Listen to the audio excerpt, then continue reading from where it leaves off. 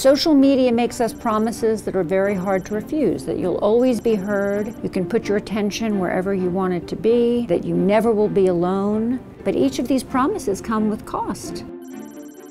Why are people sharing data? By choice, by circumstance, or by coercion? By choice are all of the folks who realize that if they share information, they get something back.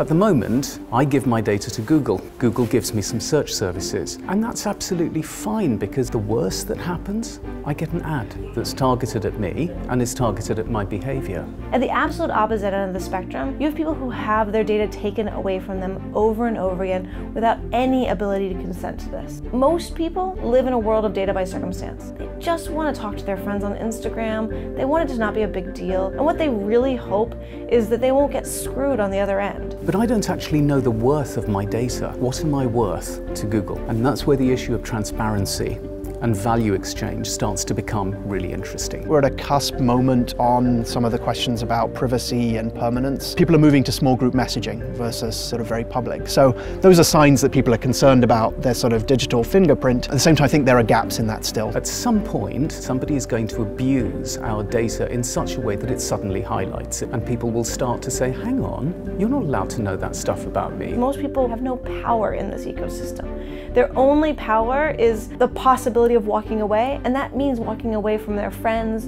walking away from information ecosystems. Staying online is a way of giving ourselves the feeling that we can be in control of the too much data that's coming in. But we're kidding ourselves. We've got filter bubbles where we're exposed to things that are algorithmically selected for us and that tend to reinforce our existing belief systems, wants and desires. Old media made it far more likely that we would serendipitously encounter ideas that could be good for us. Children who have a mobile device frame their self-identity in a completely different way than the previous generation. They make friends in the digital media, learn and play through the digital media. Having a converging between the physical world and digital world, the way they actually interact and see themselves will be completely different. They have a much more bigger world they can explore, bigger horizon, bigger opportunities, and bigger freedom.